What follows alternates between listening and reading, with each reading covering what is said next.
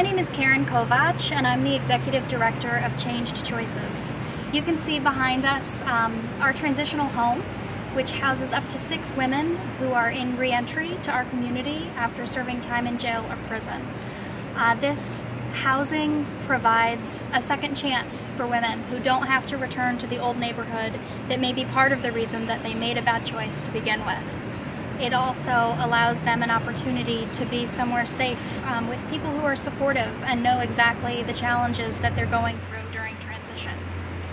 The support from the Housing Opportunity Foundation is going to offer 4 $500 scholarships for the women who are first getting out, who don't have any ability to pay. And that will cover the cost of their housing and the related expenses of utilities, security system.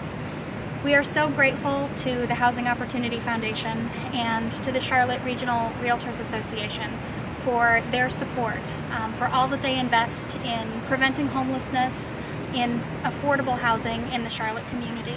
It makes our city safer and healthier for everyone, so thank you.